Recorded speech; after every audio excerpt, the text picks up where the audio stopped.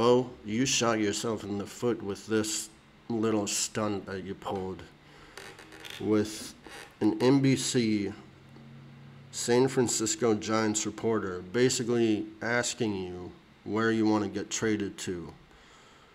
Because 2 weeks before this little stunt, you said to Hazel May you wouldn't be surprised if you got traded at the trade deadline. That was bad enough.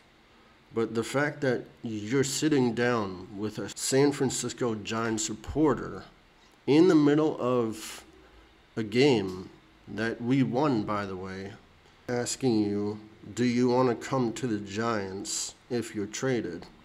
He said, well, I haven't really explored the city much. For me, first and foremost, I want to win.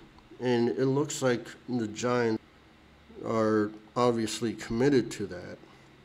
I'm a little late to the party because this has been news since last night, but I didn't want to jump right into it.